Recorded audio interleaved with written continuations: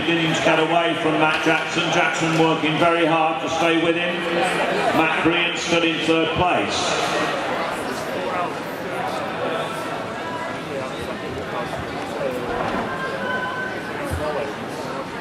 Emma Raven building her lead.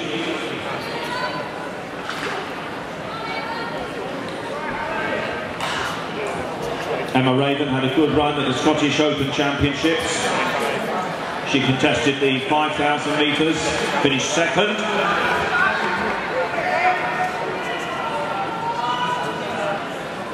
So it's Harry Ellis seeking to successfully defend his Northern 3,000 metre indoor title.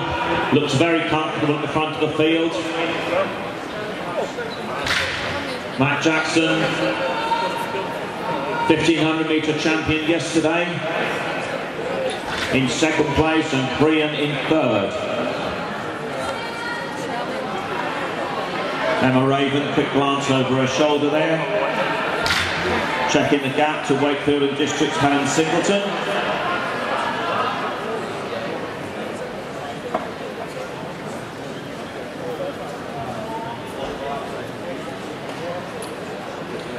And this is an impressive piece of running from Harry Ellis.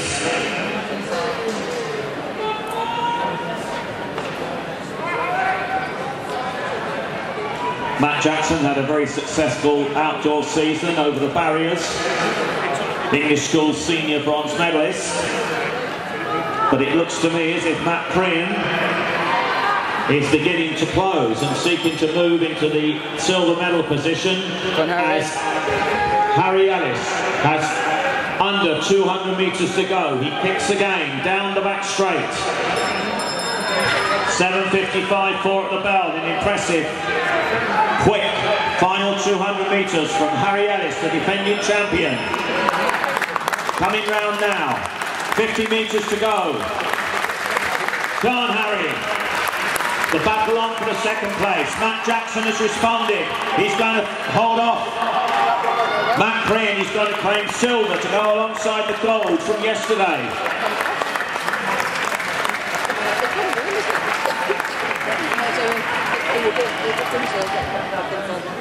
Now Harry Ellis last year clocked